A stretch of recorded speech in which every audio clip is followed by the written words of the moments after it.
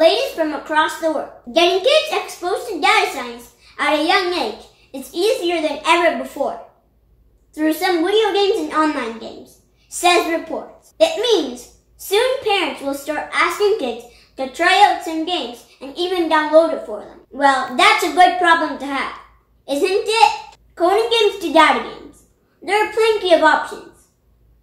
Even the learning platforms these days are designed to give you playing games like experience. Well, next time, you don't have to get parents on your side.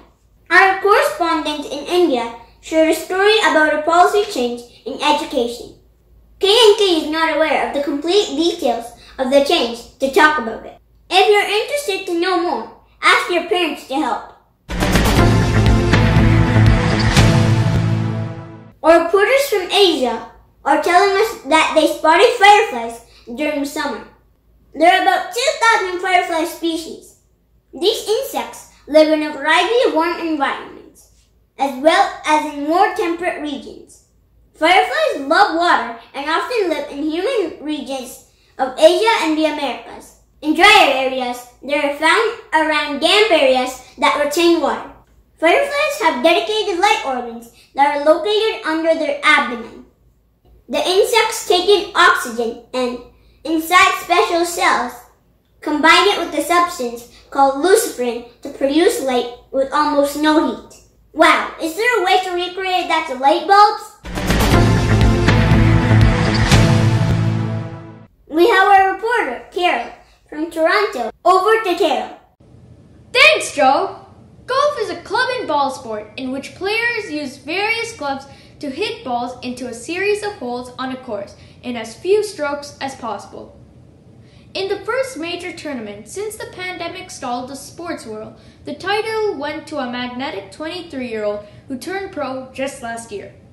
During Sunday's final round of PGA Championship, the highly talented and emerging star Colin Moriwaka delivered it as powerfully as any punch ever thrown by former heavyweight champion Mike Tyson. He became the third youngest winner of the PGA Championship. Reporting Karol for Kids News 2, Markham, Toronto. Thanks, Karol. By the way, I got my at-home haircut yesterday. Haircut trials seem to be taking longer than the COVID-19 vaccine trials. On to weather now. Did you know that there are websites that helps you keep track of weather across the world? ElDoradoWeather.com is one such website. Here's an update on the extreme weather across the world based on their website. On August 10th, highest temperature in the world was recorded at Herat, Afghanistan at 52.7 degrees Celsius. Lowest temperature was at Vostok, Antarctica at minus 76.9 degrees Celsius. Highest rainfall was recorded at Honavar, India at 330 millimeters. Report shows that southern India is experiencing severe rainfall over the past few weeks. Did you know which is the wettest place on earth is? By annual rainfall? It's Mawsynram, Meghalaya, India. It receives an annual rainfall of 11,000 millimeters. December and January are the driest months in Mawsynram when the rainfall can trickle down to around 60 millimeters.